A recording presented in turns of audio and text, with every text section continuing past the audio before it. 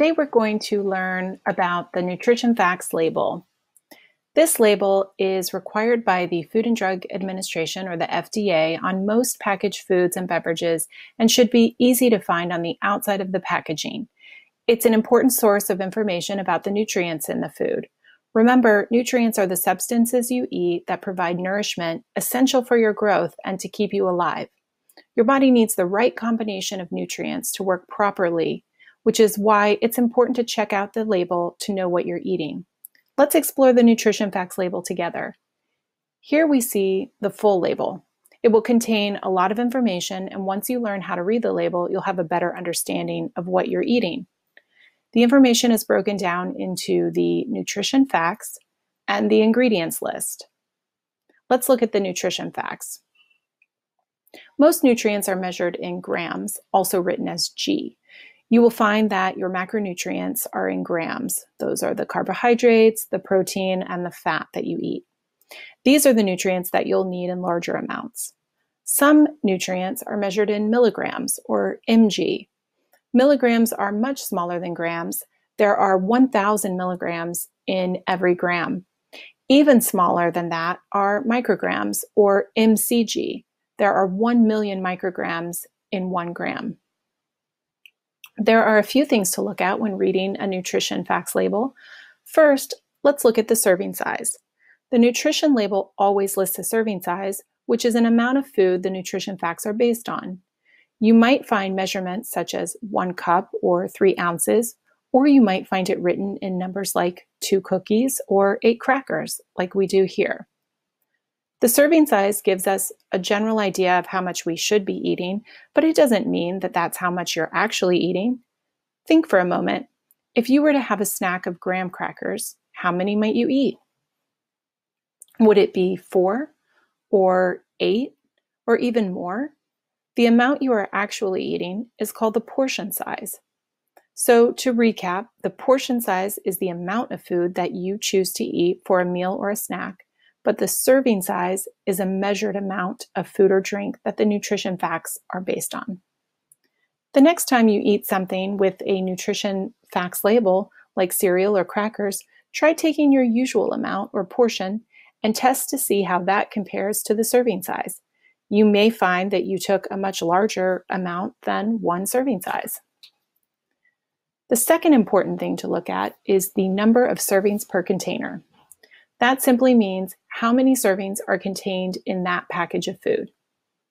If there are 14 servings in a box of crackers, and each serving is 8 crackers, you could serve about 14 people in your class 1 serving size.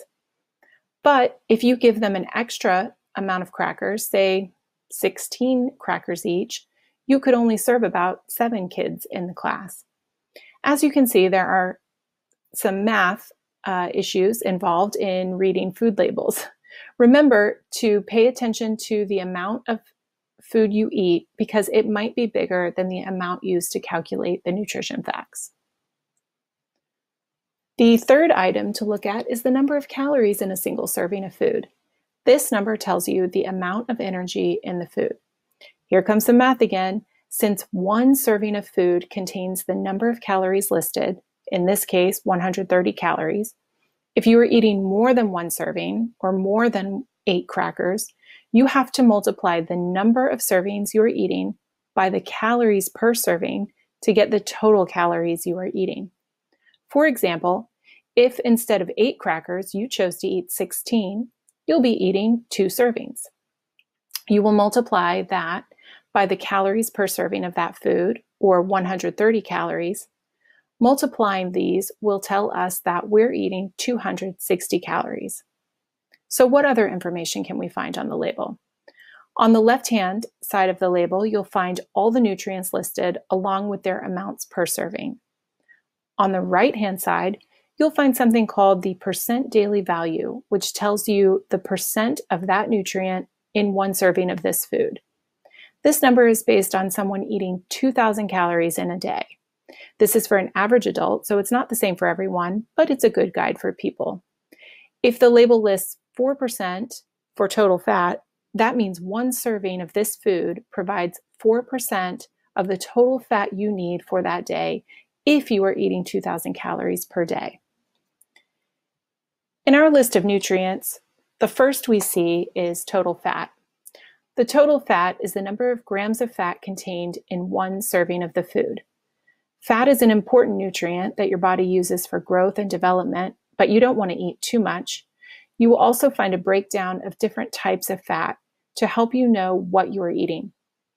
These are saturated fats, trans fats, and the unsaturated fats called polyunsaturated and monounsaturated. For your health, you want to limit the saturated fats and avoid trans fats altogether. Unsaturated fats are good for us and can be found in fish and plant products. Try to make the most of your fats unsaturated. Adding up the grams of the different types of fats will give you the total fat. But wait, we see here that there's 1 gram of polyunsaturated fat and 2 grams of monounsaturated fat. So why is the total fat 3.5 grams? Well, that's because if products contain less than half a gram per serving of something, they don't have to list it. This means that there is either half a gram of trans fat or unsaturated fat per serving in this product. You really have to be a detective in reading these labels. We can also find information about how much cholesterol and sodium, or salt, are in a single serving of food.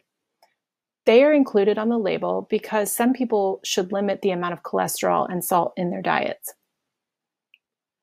Here we find how many grams of carbohydrates are in one serving of food. Carbohydrates are your body's primary source of energy. Since fiber and sugar are carbohydrates, you will also find these here. It's important to get a certain amount of fiber each day for your health, so a high number would be good. We want to limit the amount of sugar to keep our bodies healthy, so you'll want to keep an eye out for the grams of sugar in one serving.